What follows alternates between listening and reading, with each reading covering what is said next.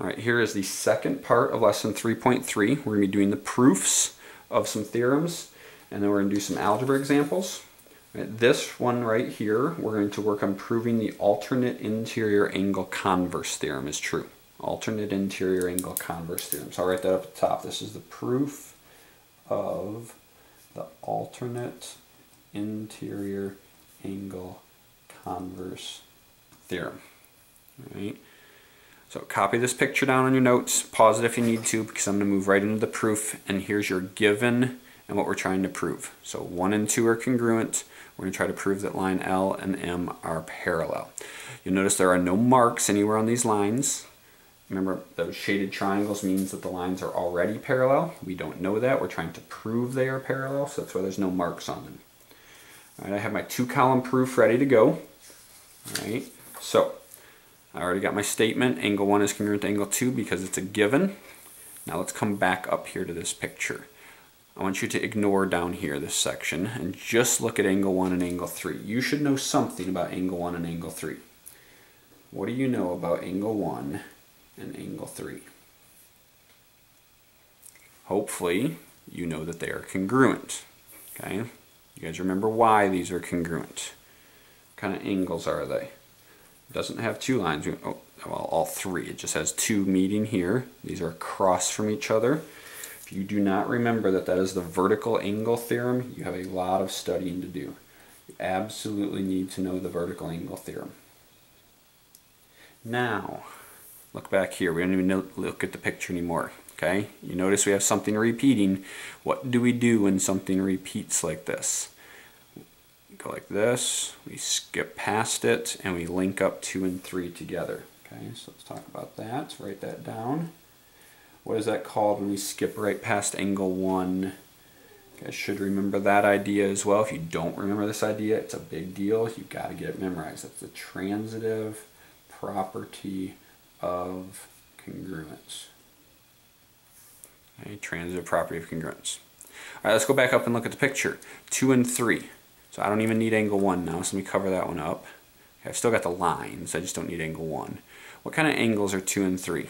3 is at the top left, 2 is also at the top left, so those are in the same position. What means in the same position? Hopefully you remember that's corresponding angles. All right, look back at what we learned about just a little bit ago. If 2 lines are cut by a transversal so that the corresponding angles are congruent, that's what we have. Look at it. 2 and 3 are congruent. We just proved that by the transitive property. Then the lines are parallel. So we can say the lines are parallel.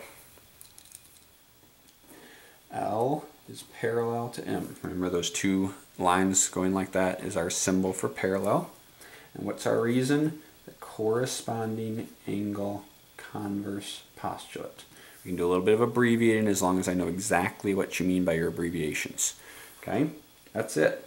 We proved that the alternate interior angle converse theorem works. Now, we had to use the corresponding angle converse postulate to prove it. Remember, postulates are unproven. It makes sense. Theorems are proven. They're usually based off of postulates. Vertical angle theorem was based off the linear pair postulate. All right, but that's the proof of the alternate interior angle converse theorem. All right, let's look at the next one. This is the proof of the alternate exterior angle converse theorem. Proof of the alternate exterior angle converse theorem. All right, go ahead and copy this picture down. Okay, I've got a P and a Q and a 1 and a 3 and a 2. Make sure you get the 1, the 2, and the 3 in the right spot, otherwise the proof won't make sense to you. All right, I have some givens here. Angle 1 is congruent to angle 2. And P is parallel to Q is what we're trying to prove. All right, so into our proof, angle 1 is congruent to angle 2. That's a given. This proof is almost the exact same as the one we just did, so I want you to try it on your own. All right, so pause, try it. Come back in 3 or 4 minutes, 5 minutes, however long it takes you. Look back at the one you just did for a little bit of guidance. And then once you're done with it, turn the video back on and take a look at it. Alright, you should have done this proof by now on your own. If you got stuck, it's okay. Follow along. If you think you got it right, follow along. All right, make sure your answers are matching up with mine. Alright, so we know that 1 is parallel to 2 by given. Look at 2 and 3 here again. You should notice that they are vertical angles, so they have to be congruent because of the vertical angle theorem. Sometimes I use the angle symbol for an abbreviation, so I write the word angle out. All right. Now we notice that 2 is repeated, so we can skip it. And that whole idea of skipping the thing in the middle is called a transitive property. Since we're talking about congruence, it's the transitive property of congruence. That makes sense. Now let's look back at the picture at 1 and 3. We don't need 2 down here anymore. Top right, they're in the same position. Same position, it's called corresponding angles. So yes, my lines have to be parallel because of the corresponding angle converse postulate. There's the proof of this theorem. Okay, that one shouldn't have been too bad. Next one's going to be a little bit longer though. All right, go ahead and put that one away. Rewind if you need to look at any of that again. All right, here we go. Copy this picture down. This is the proof of, and I'll write this up at the top, proof of the consecutive interior angle converse theorem. Okay, copy that picture down. Our given is that angle 1 is supplementary with angle 2, and we're going to try to prove that S and T are parallel. So copy that down. Pause it if you need to get it copied, because I'm going to move on pretty quick here. All right, here we go. Angle 1 and 2 are supplementary. That's a given. Now, I'm not even going to look up the picture right now. All right. Well, there's 2 different ways we could do this. I'm going to shorten it up a little bit. What do you know about 2 and 3? We're not even going to mess with the 180. Let's cover this up. What do we know about 2 and 3? Hopefully you guys remember the form, some special name called a linear pair. And you should know things about a linear pair. Okay, what do you know about a linear pair? Linear pairs are always supplementary. So angle 2 and angle 3 are supplementary. If I can squeeze that in there. And the reason for that is the linear pair postulate. Now, if you don't know the linear pair postulate, you absolutely have to get it memorized. We're going to use it a lot this year. Now, this is a theorem we don't use a lot, but it's going to come in real handy right here. If 2 angles, in this case 1 and 3, are supplementary to the same angle, that angle being angle 2, then those 2 angles have to be what to each other? If 2 angles are supplementary to the same angle, then those 2 angles have to be congruent to each other. So angle 1 is congruent to angle 3. Does anyone remember why? Remember why? Go ahead and write that reason down. If 2 angles are supplementary to the same angle, then they have to be congruent to each other. Guys remember why? It's called the congruent supplements theorem. Now, we don't use it a lot, and we could have done this proof without using the congruent supplements theorem. I'm going to tell you how we could have done it. It just takes a lot longer. What we would have done if we would have used the definition of supplementary to say that the measure of angle 1 and the measure of angle 2 equals 180 degrees. We would have said 2 and 3 are supplementary still because of the linear pair postulate. And then we would have said the measure of angle 2 plus the measure of angle 3 equals 180. We would have skipped the 180. Measure of angle 1 plus measure of angle 2 equals measure of angle 2 plus measure of angle 3. We would have subtracted the measure of angle 2 from both sides. The measure of angle 1 equals the measure of angle 3. Then we would have changed from equal back to congruence using our definition of congruence. So if you think through all that, one step here, definition of supplementary would have been a second step. Third step, definition of supplementary would have been a fourth step. Skipping the 180 by the transitive property would have been a fifth step. Subtracting would have given us a sixth step. And then switching back to congruent at the end would have been a seventh step. So this is really only 3 steps so far. Would have taken 7 steps otherwise. Remember what I keep telling you. Theorems are just shortcuts. In this case, this theorem saved us from 7 steps down to 3 steps. So it saved us 4 steps altogether. All right, we like that kind of theorem. All right, last thing, 1 and 3. All right, we're not looking at 2 right now, just 1 and 3. 1 is bottom left, 3 is also bottom left. So what do we know? If the corresponding angles are congruent, then the lines have to be parallel. Once again, that's because of the corresponding angle converse postulate. Make sure you get in the habit of knowing when to use converse. Anytime you're trying to prove the angles are congruent, okay, you're going to be using these converse ones instead of the regular ones. All right, so that's your consecutive interior angle converse theorem. So we proved all 3 of those theorems so far work. We have 1 left to go, and that one is the transitive property of parallel lines theorem. So copy this picture down. I've got 3 lines now, A, B, and C, still a single transversal, and I have angles 1, 2, and 3 marked. Given A is parallel to B and B is parallel to C, and we are going to try to prove that A is parallel to C. That's actually what we did on the other one. We didn't prove it. I had it written out that we're just going to skip the middle. So the middle in this case is line B. All right, so A is parallel to B and B is parallel to C.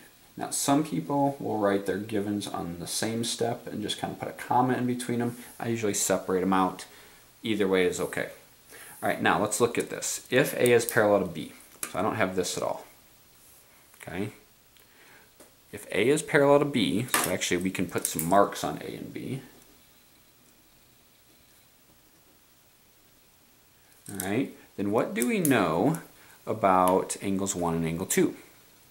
Okay, they're both top left, so if the lines are parallel, then the corresponding angles have to be congruent. Now, that is not a converse. Okay, we already knew the lines were parallel, so that's a regular. That's what we learned back in lesson 2. Corresponding angle postulate. Okay, now let's look at B and C instead. So we're going to ignore all of line 1 here. All right, well, I can put a mark again on C. Let me do that real quick. Okay, but A is all covered up here. All right, if B and C are parallel, well, 2 is top left, 3 is top left. All right, so they're corresponding again, so angle 2 and angle 3 have to be congruent. Once again, we already knew the lines were parallel. All right, so that's corresponding angle postulate. It's not a converse. Now, what do you see again? We have something repeated, so what can we do to it? We can skip it. Angle 1 is congruent to angle 3. Transitive property of congruence. And now, let's look back at our picture one last time. We only have angle 1 and angle 3 we're dealing with now, so angle 2 is now out of the picture, so we'll cover that up. All right, angle 1, still top left. Angle 3 is still top left, okay? So they got to be congruent. Well, actually, we already knew they were congruent. It forces lines to be parallel. Right? Which lines was it? In this case, it was A and C. Why? Corresponding angle converse postulate. Okay, this one's a converse. All right. In this case, we use regular because we already knew the lines are parallel and went to congruent angles. Regular again, we knew the lines are parallel, we went to congruent angles. Transitive property get to here. When we are going from congruent angles to parallel lines, though, we switch the order. That's why we have to put the word converse in there. All right.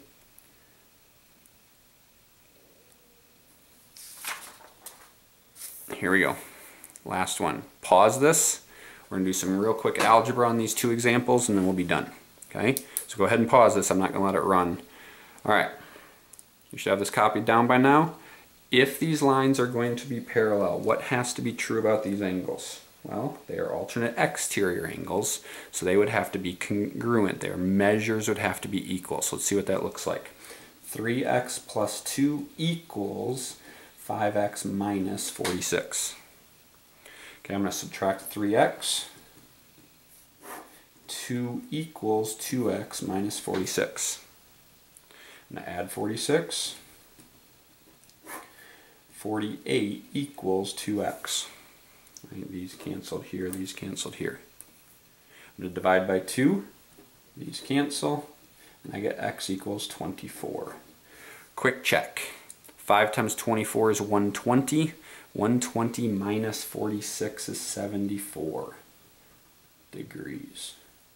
Okay, let's check up here. 3 times 24 is 72. 72 plus 2 is 74 degrees. Our answer makes sense. They both gave us 74 degrees. Remember, if the alternate exterior angles are congruent, then the lines are parallel. So if x equals anything other than 24, we don't have parallel lines here. Okay, let's look at this example. Once again, copy it down real quick. I'm not going to wait a long time before I start into it. So copy it down. You can try it on your own real quick, see what you think. But I'm going to tell you what, if you set them equal to each other, you're going to get it wrong.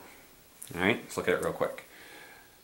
Why are they not equal to each other? Because what kind of angles are these? They're on the same side of the transversal, so they're consecutive interior. Consecutive interior angles have to be supplementary. They have to add to equal 180. Combine our like terms. 26x minus 2 equals 180. Add the 2.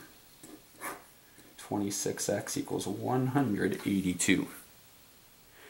Divide by 26. These cancel and we get x equals 7. Check our answer real quick. 6 times 7 is 42. 42 minus 4 is 38 degrees. 20 times 7 is 140. Plus 2 is 142 degrees. What's 142 plus 38? It's 180. It makes sense. It works.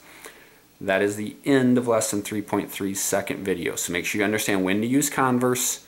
We're not going to have to redo those proofs all the time, but just make sure you understand how to do the algebra definitely. All right, and we'll see you guys in class.